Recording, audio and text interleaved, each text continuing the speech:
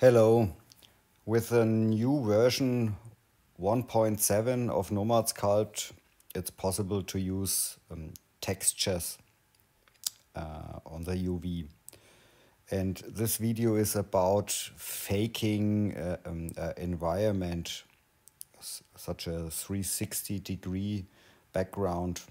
Okay, here. And here when you zoom in and you can rotate here, yes, like this. For render pictures, when you hear render,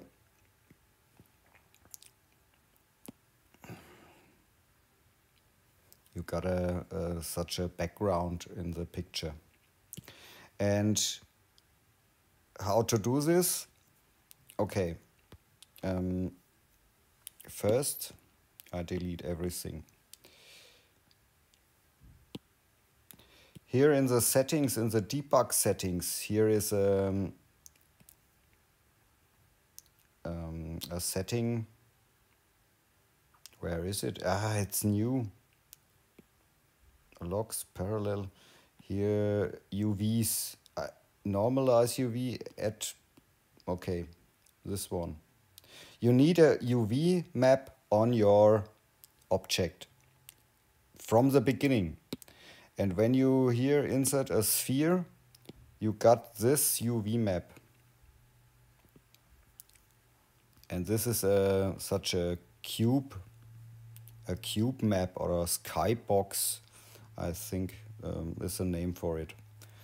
And on this UV map, you can use in the materials here the color, texture, and bring in, for example, such a, it's a Weltraum, what's the name for it? Universe, sky. And there's a emissive, here's the emissive, emissive map. Here you can bring in the same photo like this, and when you use the emissive intensity slider, you can adjust it a little bit here. And the next trick is to the two-sided, turn it off, and then use inverse culling. And now you can look through your object. And when you bring in another object, like this,